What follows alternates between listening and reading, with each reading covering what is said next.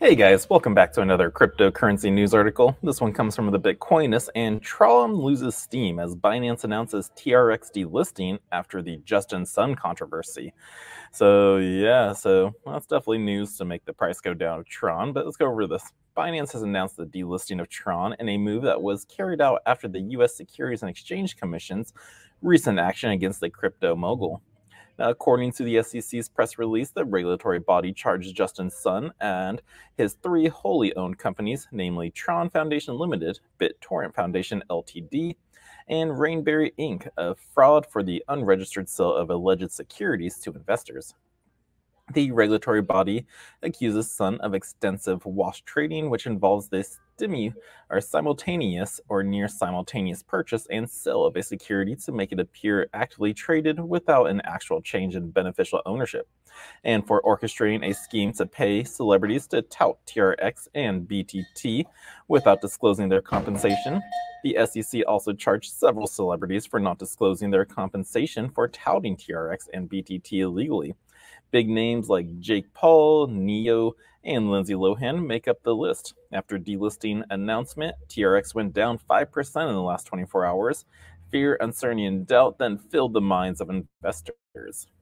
So the TRON rumors and FUD, the perfect storm is brewing. Just as the announcement went live, rumors spread on Twitter that Justin was arrested when he landed in Hong Kong to attend a cryptocurrency event. Despite the rumors, he was seen freely at the event, even tweeting that he met with his mentor, which is Alibaba's former CSO. Here's that tweet from Whale breaking rumor Justin Sun has been arrested. So I guess that was false news. But although these recent tweets should have stemmed the FUD around his situation, it has not stopped the bears from taking hold of the market quickly. CoinGlass data reveals that sentiment surrounding the token has not wavered from bearish, with more short positions betting against TRX. Now, long holders were also blown out of the water as of the writing of TRX experienced a $500,000 liquidation spree, with the majority of these liquidations coming from long positions.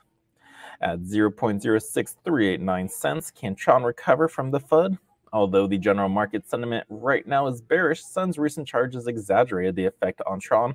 Bears are currently testing the price support, and however, this may fall in the short term as the latter support is reliable.